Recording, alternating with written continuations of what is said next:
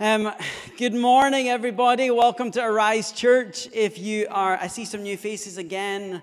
Thanks for choosing to come and worship with us. And those who came recently and came back, I'm glad we didn't scare you away. That's exciting. So we're going to do things a little bit different this morning. We are very blessed to be able to baptize Christian this morning. And so we're going to do that. We wanted to do it at the front of the service because we want the kids to be able to witness. And so I'm going to, if Christian's around somewhere, I'm going to have Christian come and just share a few words. He's up there. We're good. So I'm going to make my way back there with him. Christian's going to share a few words about what God's been doing in his life. And then I'm going to invite the kids to come up and be up close while this happens. So. Yeah, come on down. It's warm enough. You won't freeze in there. Cool. Well, it's just a bit about my story. It's not super unique in many ways. I grew up in a Christian home. I was going to church, and I would have considered myself a Christian for most of my life. But as I got older, I fell for the age-old lie that I was smart enough to know what was best for me, and I didn't need a faith or a God really to tell me how to live my life. Despite this, though, I never walked very far away from Christianity or my faith. I continued to go to church, partly because that was easier than telling my family I wasn't interested in going, but mostly because I had this nagging discomfort in the back of my head and these nagging questions in the back of my head about God, my faith, its role in my life, and what direction I was taking my life in. So fast forward a few years, and I continued to kind of seek out answers to these questions from people I considered to be strong Christians, and they gave me really good, honest, truthful answers. But what I've come to discover in recent years is that I was not approaching those conversations with an open heart or an open mind, or really willing to hear their answers. So about 2 years ago, I had kind of personally come to a shift in that, and I was really facing those questions I had about, can God really love me, a broken person, even someone who had started to walk away from him? What does it look like to be a Christian in a world that feels so broken and where no one seems to ever agree with anyone? So I had really started to approach those questions with more of an open heart and mind. I had recognized that I wasn't allowing myself to listen to those answers. And at that same time, I found out I was moving to Oregon. And because God is so amazing, he had basically orchestrated this whole community for me to live in here via a friend of a friend. And so I got to move into a house with a bunch of these people over here, that really loud guy named Josh, specifically. And that was just a huge blessing.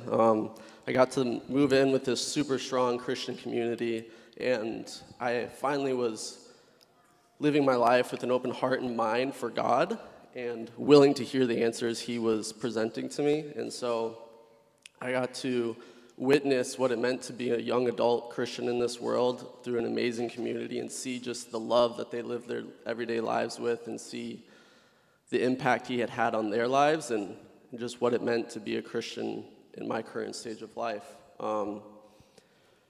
And so, at my notes, I just got to really observe and watch them, and I was embraced by them and got to have some really hard conversations, ones that I wasn't necessarily looking to have, but I just found myself in, and it challenged me, and it was really good for me. And so through all that, I found the answers to my questions. I realized I am loved. It's okay that I had doubts.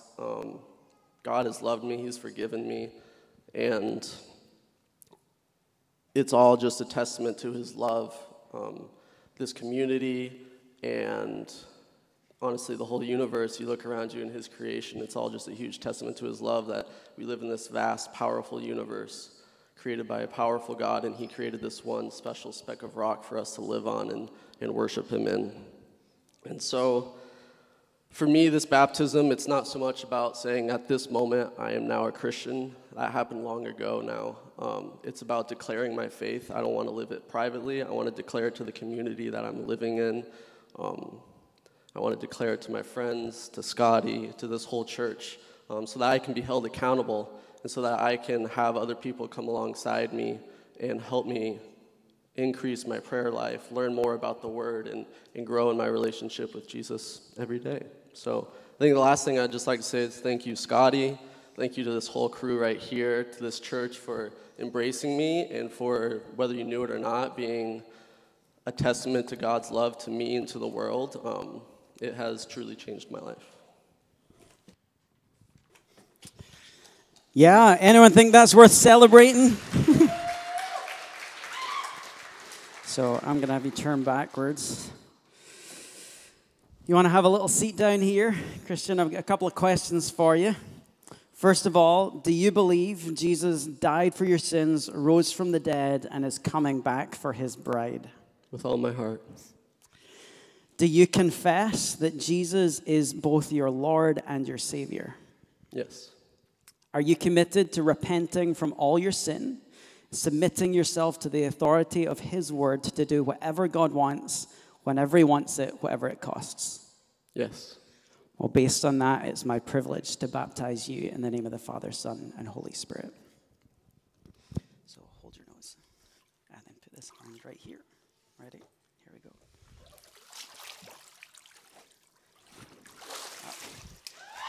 Woo! That was easy, right? Let me give you that.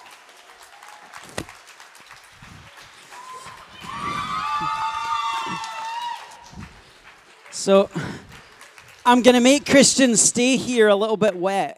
What I want to do, churches do this differently, but this man has just confessed something really important in his spiritual journey.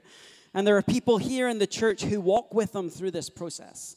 And so I want to give an opportunity for some of them. I asked them if there's a word of encouragement or a blessing that they'd like to pray over Christian at this important part of his life. And a few of them said they'd love to.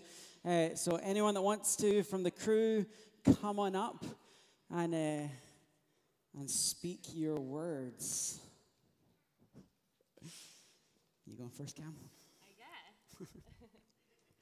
Stand back here? Yeah.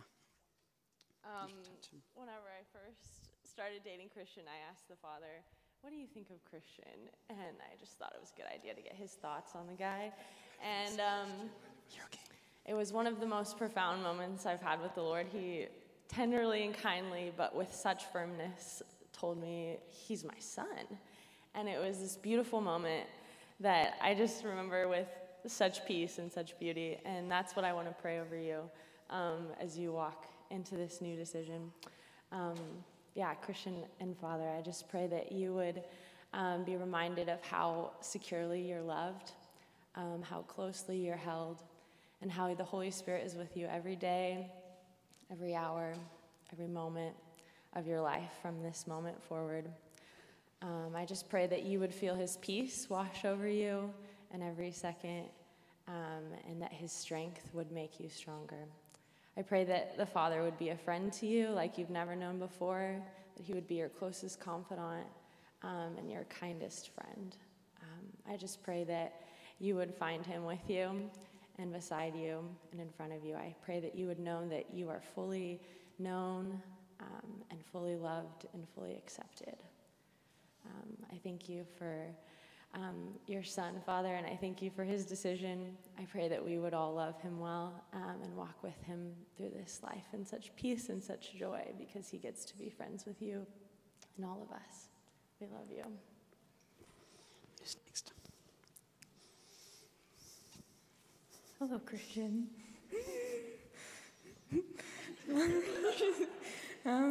Yes, it's just an honor to know you, and it's just such an honor to have watched you come in. When you came into Oregon, you immediately reminded me of Jesus, carried a deep kindness that is quite rare, and so it's just been sweet to watch you open your heart to him and then to us as well.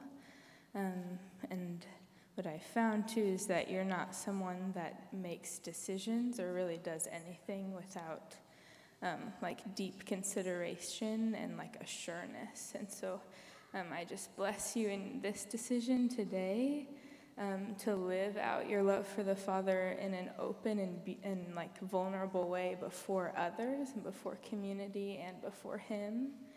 I just bless you in this as your heart is open to walk deeply with the Father all of your days for the rest of your life, that you would become closer and closer to him in every moment.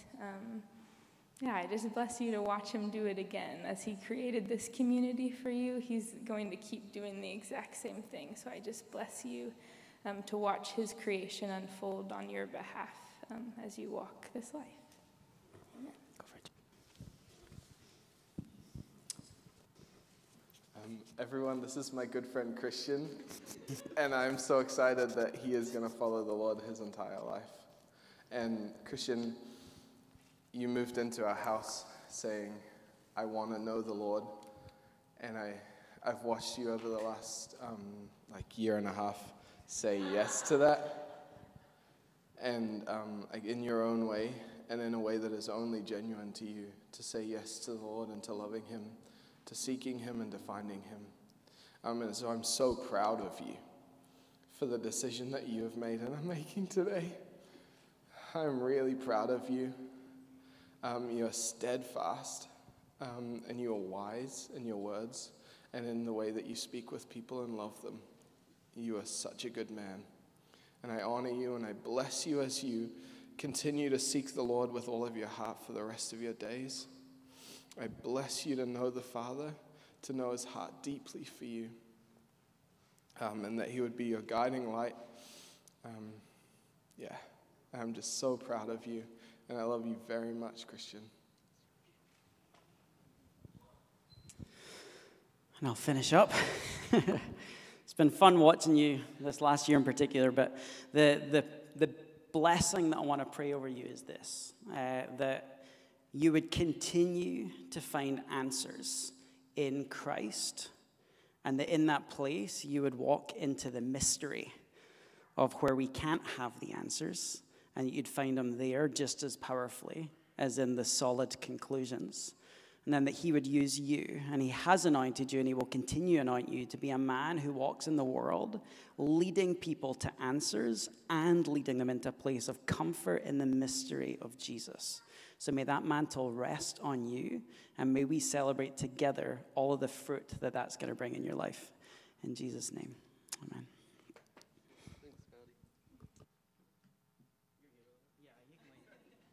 You are dismissed. So here's what I want to do, just as everyone transitions, let's take 2 minutes, turn to someone next to you, say you're glad they're here this morning, introduce yourself, and then we'll kick back off. Kids, you're welcome to head through to your class.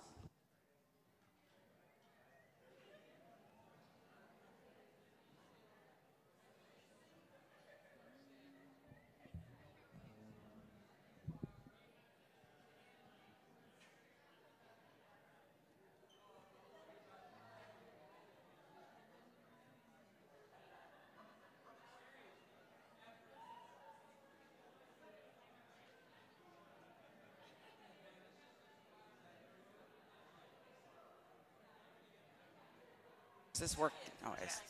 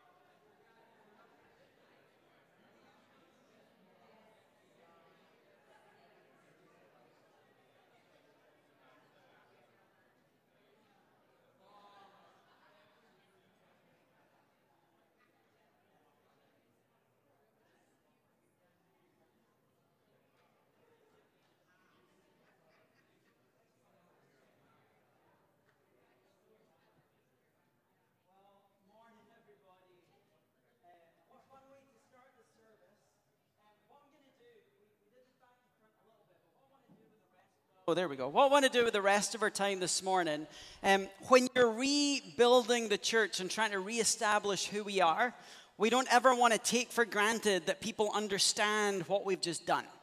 So I want to take the rest of the time just to talk a little bit about baptism. What is it? Why do we do it? And there's a few groups of people in the room. So there's people in the room that don't know Jesus. And so this is one of the parts of the evidence that you add to your arsenal about walking into wholeness in him. There's people in the room who have been walking with Jesus who aren't baptized, and hopefully this is going to help you make a decision about taking a step of obedience to Jesus. And then there's lots of people in the room who are baptized, and there's an invitation in baptism to reflect on the commitment that you've made and to look at your own life and say, am I living effectively the commitment that I've made? So that's what we're going to look at in brief this morning. I remember, I was 18. It was a long time ago, 20-ish years ago, something like that. I was in a swimming pool in this Christian trailer park, and we'd had this event. It was called Hurricane. It was this evangelistic outreach in my hometown, and I come from a small hometown. So there's like 30,000 people or something in the whole metro area of this town. Everyone knows everyone. My mom was in the newspaper every week. So tiny little town. And I'd been asked to come to this evangelistic outreach, and so there was a big BBC music event happening down by, I live on the coast, down by the beach, and so they decided we're going to go and we're going to do like prayer and worship and preaching and testimonies and sharing the gospel with people at this event. And so I didn't really know what I was doing at that point in my faith, so I said yes, because some friends were going and I thought it would be interesting. So here I am. This event has been going on, where this evening, every night, we'd be staying in this trailer park. At night, we'd all go to this public pool and everyone is swimming. And I'm with my best friend, Stuart, and he's at the side. You know when you're at the side of the pool and you kind of hang on like this at the side? So he's hanging on like this at the side of the pool, and I'm standing here talking to him, and he looks at me and goes, looks like you're about to baptize me. And I was like, that's cool. He's like, I really want to be baptized. I was like, you want to do it right here? I was like, I've not been baptized. Maybe we should get baptized right here. So we're like, let's get baptized. It didn't happen. He decided he wanted his parents there. The people that were running the event were like, oh, you can't get baptized. We don't do baptisms. Do it in a church, whatever. And I'm like, no, I really think God wants me to get baptized. So the next day, we're out on the streets. We're praying for people. We're sharing the gospel. We get into the pool that night, and I've had these conversations with people all day. I really want to get baptized. Like, I don't go to a church. Like, I don't have a church that I can get baptized in. I don't know a church to go to. Would you please baptize me? And so we're in that pool that night, and we're playing around, and I walk up to this gal, Connie, who was from Canada, and she was crazy. And I walk over to Connie, and I'm like, Connie, would you please baptize me? Like, I really feel like you're all about, can you hear from God and teach us to listen to God? I feel like God is saying, get baptized. And so I really feel I need to get baptized. And she said, okay, I'll tell you what. If you're willing to stand up on the side of the pool, get the attention of everybody in here, explain what you're about to do and why, I'll baptize you. So I stood up on the side of the pool. I got everyone's attention. At 18 years old, I didn't really know what I was talking about, but I told them my best attempt at what I was going to do and why. I got in the water. Connie asked me some questions. She baptized me. And I just remember coming up out of the water. Sorry, Christian, yours isn't as cool as mine. I come up out of the water, and all of the friends that were part of this thing were in a big circle around about me, and they just all went like that with the water. So there was this just big fountain of water landing on me as I come up out of the water. And then they all started singing in swimming pool acoustics and 5-part harmony, and it was just glorious. So, sorry. Maybe if Ruben had been here. But it was a significant moment. And for me, I had been born in a Church of Scotland household. It was Presbyterian. It was nominal Christianity. I'd been sprinkled as a baby. So I'd always been told, you know, you're a Christian. Didn't really, we went to church a little bit when I was young. But at this point in my life, I had rejected Jesus. He'd slowly wooed me back. I'd been trying to figure out what was going on. And internally was this compelling, this thing happened when I was young. But I had no say in it at that moment. I didn't choose to follow Jesus. My parents made a commitment to give me to the Lord. And so at this point, as God is stirring in me, I wanted to be baptized and give my life to him and make it public to the community around me and to the strangers in the swimming pool, who I look at it as a great moment. They were probably really annoyed to have their swimming interrupted by some idiot doing some Jesus stuff in the middle. But it was a powerful moment, and it shaped how I view baptism, and it shapes what ends up happening here as we lean into baptism together. So with that story, I want to explain a little bit of what baptism is and invite us into some reflection here. So I want to start with this definition. Slightly different to what you're used to. We've been using this language around here quite a bit. Baptism is a prophetic act by which we publicly pledge our life to Jesus, committing to doing whatever God wants, whenever he wants it, whatever it costs. I feel like there's been some church history movements. We're not going to talk through it all, but there's been some reactionary stuff in church history. And one of those reactionary pieces is we've settled on the language that baptism is a symbol, an outward symbol of an inward reality. And I don't think it gets at the fullness of baptism. So baptism is, first of all, an outward sign, but baptism is a prophetic act. What Christian did there changed things in the spiritual arena. He didn't just make a declaration, get wet and come up. Spiritually, transformation happened in his life, and the kingdom of God is different as a result of the commitment that he just made. So I want us to understand that baptism is not just a sign pointing to something, but it's a prophetic declaration of a different reality moving forward. And it's the commitment to do whatever God wants, whenever he wants it, whatever it costs. So I want to look at 6, again, this is going to be brief flying through. I want to look at 6 statements from Scripture that explain to us what baptism is. And each one of them is an invitation to self-examine where you're at in this stage of the journey. So the first reason that we get baptized is simple. It was modeled by Jesus. We take meaningful things in Christianity and we turn them into simple, trite phrases. One of those phrases is follow Jesus, right? I follow Jesus. And we sing songs about it. But the call of us as believers is to follow Jesus. And what does that mean? It means that we imitate his way of life, his attitude, his behaviors. We're called to copy the things that he did. So the first reason baptism is really important, and the reason it's the first step of obedience as a believer, is we are imitating Jesus in the work that he did. I've got a scripture up here from Jesus' baptism.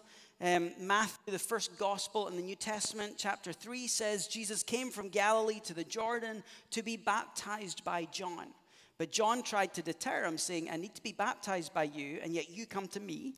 Jesus said, let it be so for now. It is proper for us to do this to fulfill all righteousness. These next 3 words are some of my favorite words in the whole Bible. Then John consented. John didn't understand, didn't make sense, didn't think it should happen. But when Jesus presented him with the challenge, his response was consent. As soon as Jesus was baptized, he came up out of the water. At that moment, heaven was opened, and he saw the Spirit of God descending like a dove and landing on him. And a voice from heaven said, this is my Son, whom I love. With him I am well pleased. It's helpful to remember that the New Testament is a continuation of the Old Testament. The Old Testament tells us the story of the people of Israel. If you read in the book of Leviticus, there's a whole bunch of elaborate explanations in there of baptism ritual. When they set up the temple, there was a giant bath, and priests, when they were going in and out of the temple, had to get into this water to wash themselves, to remove the impurity that they were receiving from the sins of the people. Or when they were out in the world and interacting with unclean people, lepers and people with diseases and broken and people out in the world, they would come in and they would have to wash all of that off as a symbol of their purity, walking in to the temple. And so when Jesus is here, John has adapted this baptism that they did, this ritual washing, and he's been convicted by God to prepare people for Jesus' coming by baptizing them in repentance, washing away all their sin in preparation for the reception of the Messiah. So when Jesus walks up and John's like, hey, you shouldn't do this. You've got no sin to have to be washed of. You've done nothing wrong to have to repent of. And Jesus says, no, this is the right thing to do. I want to fulfill. Who was Jesus? He was the high priest coming to be our mediator. He was the sacrifice that was offered for our sins. So he's like, no, I need to go through the temple ritual of cleansing, ready for my role as high priest and ready for my job as sacrifice. And so Jesus walked in obedience to the Lord, even although it didn't really, in some sense, make sense, right?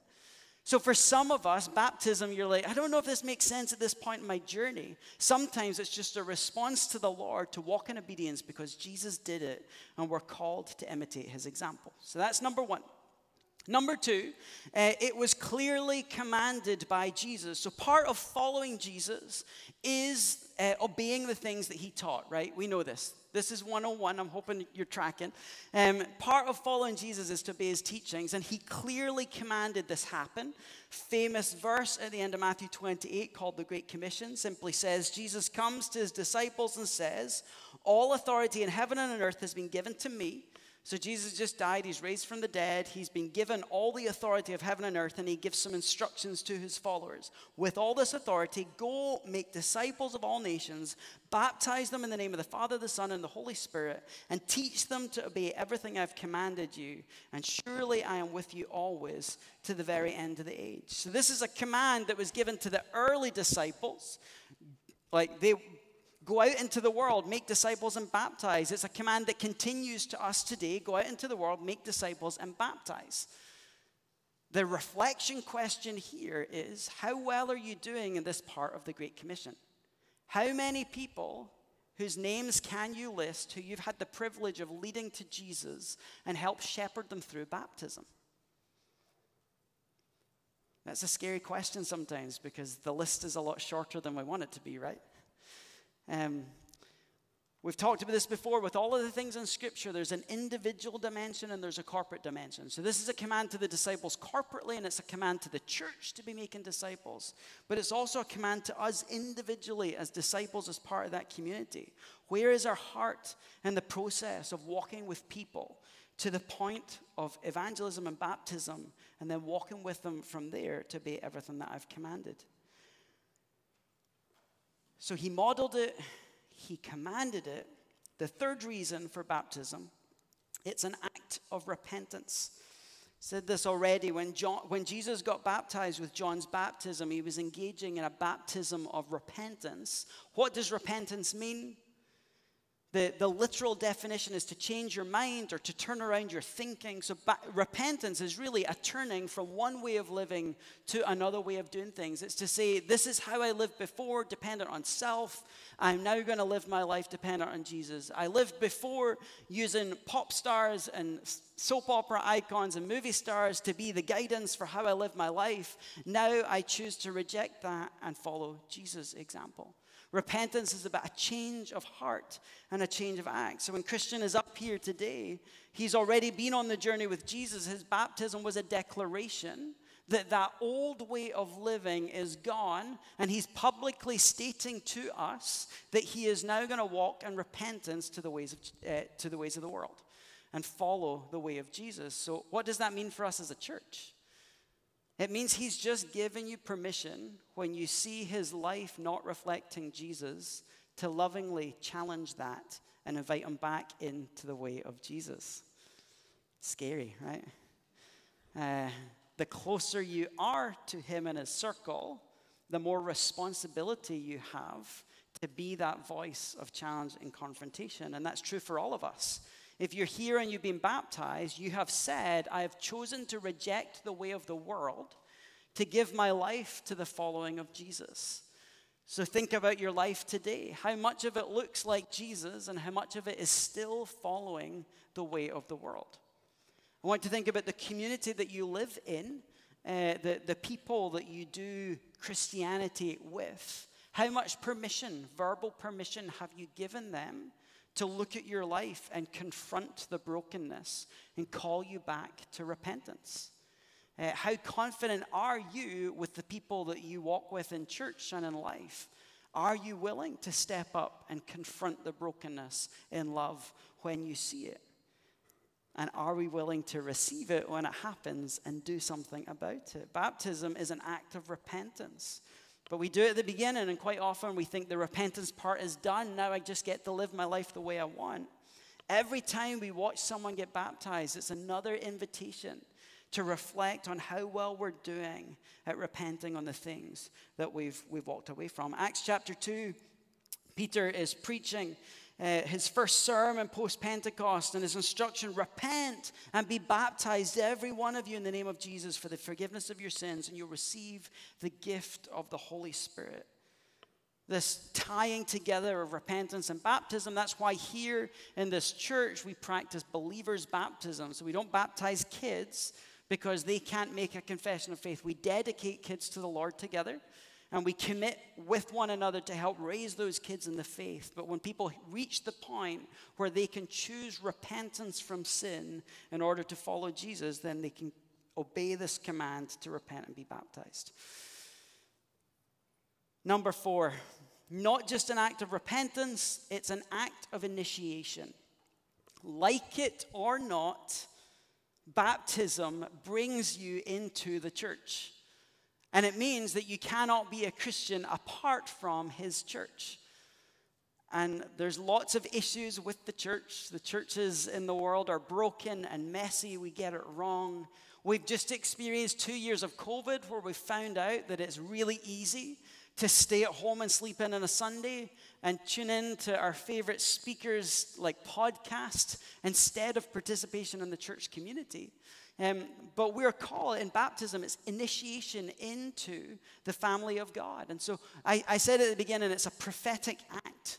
One of the aspects of what happens when you go under the water and you're raised anew is you're initiated into this spiritual entity that spans history and spans geography. In the act of baptism, we join with billions and billions of Christians through the ages who have taken that step to publicly confess to people that they are a part of this entity called the church, the family of God, his bride whom he loves and was willing to give his life for in order to redeem her and make her spotless and blameless. So in the act of baptism, we make a commitment to this bride to love and to cherish the church, to participate as parts of the body in building the church up. And with that, to live in a way that reflects Jesus to the world, to allow him to do that transformative work in us and in one another as we move out into the world. Paul in 1 Corinthians, he's explaining that the church is a body of people. It's like he uses the imagery of a human body with all of these parts together. And he says, just as a body, though one has many parts, all its parts form one body. So it is with Christ. For we were all baptized by one Spirit so as to form one body, whether Jew or Gentile, slave or free, and we were all given one Spirit to drink. So this baptism moment is symbolic of our stepping in to this group of people called the church with all of our warts and messiness, called to love and to serve and to bring transformation. Number 5, the 5th reason that we get baptized, and this is the one that we talk the most about most often, is it's a picture of the transformation that we're called to walk in. If you've never seen a baptism before, what happens in that moment, the water is symbolic of the tomb of Jesus. And so when someone is being baptized, what they're doing is as they go down under the water, they're declaring that I have died to myself. I am dead just as Jesus was dead, and here I am in the tomb, dead with Jesus. And when they come up out of the water, it's a declaration that I have been resurrected with Christ. So now it's no longer me that lives, but it's Christ that lives in me. So I am now going to live differently as I walk in the world. Also with baptism is the imagery, part of the picture of transformation, is the imagery that comes from the Old Testament of washing. It is going into the water, washing off all the death and the stench of death from living in a world opposed to Jesus, and coming up out of the water clean and symbolically washed anew. Our sins are gone and we're made new in Jesus. It is a symbol and a prophetic declaration of the spiritual transformation that took place. So Christian, in giving his life to Jesus and then modeled and depicted to us in his baptism, has declared that Christian, as he was, is dead. And Christian, with Christ living in him, is now alive to live in the world. How are you doing on the transformation journey? Think back to when you first got baptized. Does your life look more like Jesus? Is there more repentance and washing of sin? Have you embraced the truth that the old self is dead, that those old things that you did wrong were paid for by Jesus and you don't need to feel shame and guilt over them anymore? Paul in Romans, talking about baptism, talking about transformation, he says these words, what should we say then? He's talking about the grace that comes through Jesus, that transformation is free, it's a gift. And he says, what should we say then? Should we go on sinning so that grace can increase? Because if our sin means that we get grace, if we sin more, we get more grace, right? Should we go on sinning so that grace would increase? Not at all. We are those who died to sin, so how can we live in it any longer? Don't you know that all of us who are baptized into Christ Jesus were baptized into his death? We were therefore buried with him through baptism into death, in order that just as Christ was raised from the dead through the glory of the Father, we too can live a new life. For if we've been united with him in death like this, we will certainly also be united with him in a resurrection like this. It is so easy to go through the act, the rite, the ritual of baptism, and then live our life as if that was a done deal and it doesn't affect me anymore.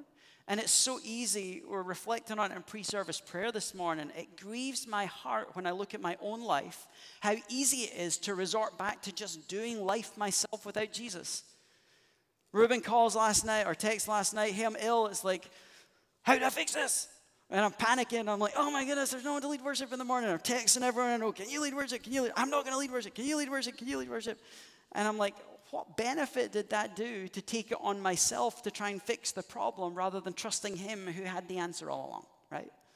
But that's the way we do our life. We so easily, we do the baptism thing and say, Jesus, I'm going to follow you wholeheartedly. I acknowledge that in this moment, somehow supernaturally, my life has been united with your life, so that scriptures that are true, that say things like we're seated with Jesus on the throne in the heavenlies, are true right now. Somehow, in the heavenly realm, Jesus is seated at the right hand of the Father, and through the work of the Spirit in our lives, we are seated with him in unity on the throne with every spiritual blessing in the heavenlies available to us, right? And yet we live like it's all about me, right?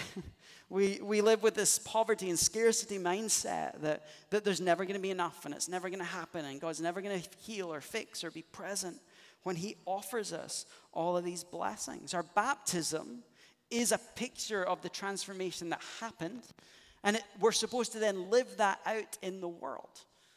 So how is your transformation process looking? In what ways do you still look like the world, and which ways do you look like Jesus? If someone was to look at your life right now, if they look at all of the elements of your life, if they could put on a movie screen all the thoughts that have gone through your head in the last 24 hours, if they could watch a video of everything you did over the last 24 hours, does your life reflect the glory of God? Or are there things in there that would bring you shame and bring him shame in the process? We've all got things that we're doing wrong. None of us are perfect, but we're in this process. Are we still committed to change, or have we settled into our brokenness and settled into our sinfulness and just been willing to deal with the status quo rather than seek death of self and life in him?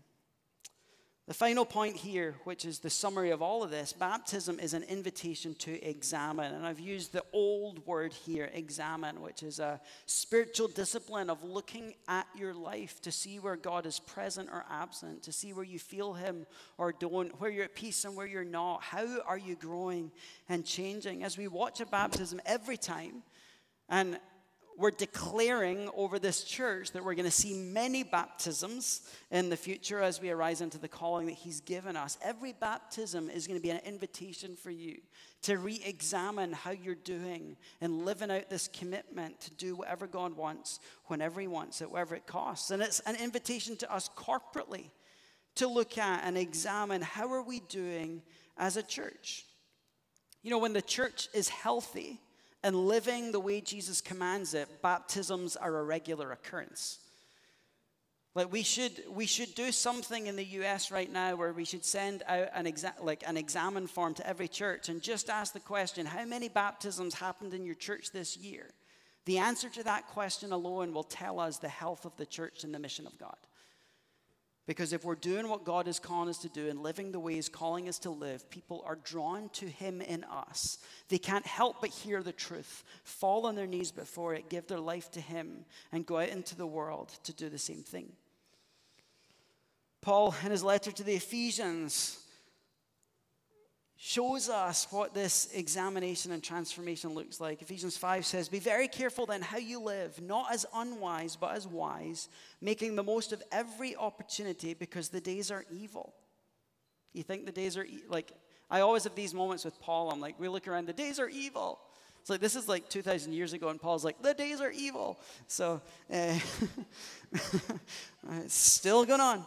"Therefore, do not be foolish, but understand what the Lord's will is. Do not get drunk on wine, which leads to debauchery. Instead, be filled with the Spirit, speaking to one another with psalms and hymns and songs from the Spirit. Sing and make music from your heart to the Lord, always giving thanks to God the Father for everything in the name of our Lord Jesus Christ." I put this in here. It doesn't have the word baptism, but all the way through Acts and through Paul's letters, we see these moments where people were baptized in the water, and then the Spirit of God would fall on them and they'd be baptized in the Spirit. And so here you've got this moment of transformation. Don't live the way you were living before in foolish, silly ways, the ways of the world, self-seeking, self-pleasure. Instead, be baptized and filled with the Spirit and walk in the life that he has for us. And what does that life look like? How does it manifest? Romans 5 will tell us that God poured his love into our hearts by his Spirit, and so love manifests in us. Galatians 5 is going to tell us that the fruit of the Spirit, love, joy, peace, patience, kindness, gentleness, faithfulness, self-control, are going to manifest in us. In this passage, what does it do? It affects what comes out of our mouth. We begin to speak to one another with psalms and hymns and songs from the Spirit, making music in our hearts, always giving thanks to the Lord. If you ever need a test to see how well you're doing at walking out your baptism commitment, and if you ever need a test to see whether or not you need Jesus or not, spend 24 hours making the commitment to let nothing come out of your mouth that is untrue nor critical. So no negative or no false words come out of your mouth. Try for 24 hours. That means no exaggeration. It means no white lies. It means when someone asks you, does my bum look big in this? Right? And just see how helpless we are to control this tiny little thing in our mouth. And it shows us how much we need him to transform the inside of our life so that our tongue pours forth with words from the Spirit, with psalms and hymns and spiritual songs. That's partly why in a moment like this in baptism, I want this to be a practice, right? Someone gets baptized, we're shedding the lies that the world has spoken over us. I want the first thing that we do is as the people of God to speak words of the Spirit, psalms, hymns, and spiritual songs. So the first infilling is words of truth and encouragement. So my encouragement will be when we finish the service, grab Christian. God may have put something on your heart to share with him this morning. Go encourage him, build him up, give him a hug. Speak words of scripture over him. Find your favorite words from a worship song and speak them over him.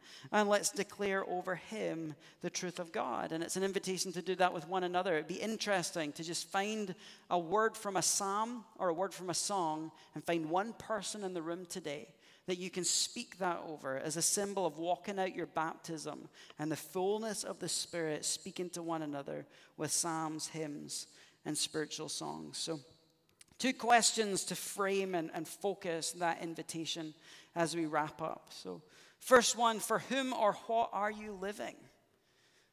And I want you to really dig in, because if you say you're walking with Jesus, the reality is there are some other things in your life that you're probably living for in this moment. And so you can say, Jesus, but also. So for whom or what are you living? And today's an invitation to lay that down once again to him. And the second one, if you have given your life to Jesus and you have been baptized, how truly are you living the baptismal commitment to do whatever God wants, whenever he wants it, whatever the cost? And what's the fruit that gives evidence that your answer is true? So we're going to close in worship together. But what I'd like us to do is we did this a little bit last week. I'd love you just to group up with some people next to you and pray. Pray an encouragement, a blessing over the people next to you. Pray for the strength and empowerment to live out the baptismal commitment. And if you're here and you don't know Jesus and you're not walking in Christian faith, you can let them know and they will pray for your journey of seeking that God would provide you the answers that you're looking for. So let's take a couple of minutes and pray together before we close in worship.